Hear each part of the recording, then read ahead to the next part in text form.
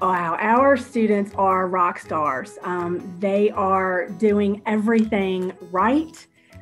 They've even decided as teams sometimes to self-quarantine so that they could continue to practice or play when they thought that they might have been exposed to another team. The students that are staying home who've decided to do virtual only, they're supporting their own mental health without the anxiety or fear of getting sick with COVID. So I feel like giving them the option this year has it's been perfect for everyone involved. But the students that are on campus, I'm so proud of them. I had no idea that they had this in them, but they must really love being there because they're doing everything right.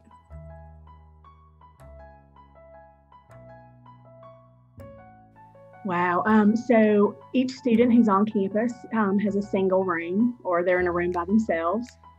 We've tried to put people in bubbles as far as like athletic teams, that are together anyway. We tried to keep them sort of on the same hallways. Of course, the face covering policy, everyone seems to be following that. We have had very few complaints of people not wearing their masks.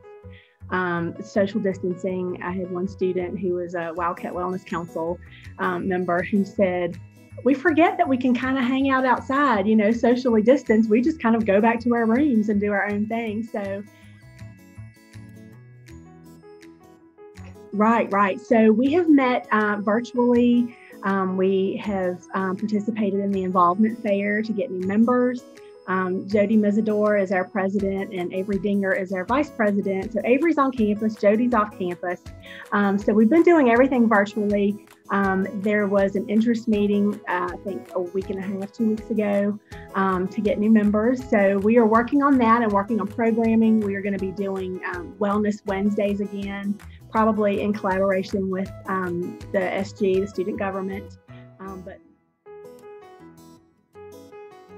So telehealth and the health center sort of branched off of the telecounseling that the counseling center was doing.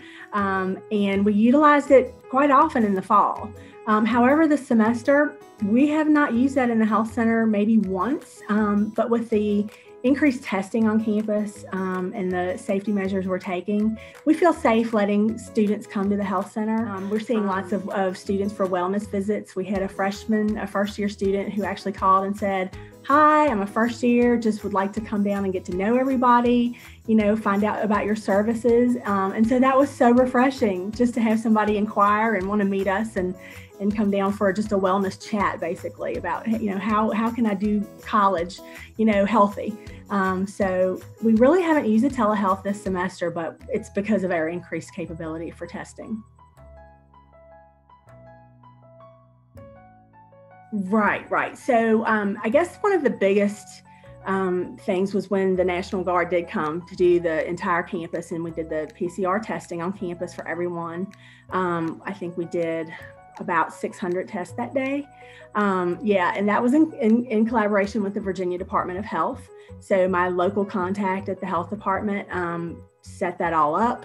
And that was at no charge to the campus at all. It went really smoothly. So that was like our biggest thing. So right now that we have plenty of testing available on campus, and I will say, we did buy tests from Abbott, the rapid antigen tests. We bought 8,500, and the state has since given us probably 7,500 for free. So through the health department connections, I was able to request more testing. So that's why we're able to do all this mandatory testing for students on Wednesdays instead of. So really well, we have been able to isolate cases that have been exposed, test those students. If they test negative, we put them in quarantine over in Grosvenor Apartments. And if they were positive, we put them straight into isolation and web. And then, I don't think it's lovely, and I don't think the students are, excited about being in isolation and web. But we're trying to make the best of it. I talk to them almost daily via text or email, or they call me. I'll take them ice cream, or I'll go get their laundry for them so they can do their laundry. I just want them to be as comfortable as possible. But I think that the biggest thing is our students and how they have kept us open. How their actions, their behaviors, and their attitudes have been so wonderful. We love our school, we want to be together, and we want to stay open as long, for the semester, and we're making it work.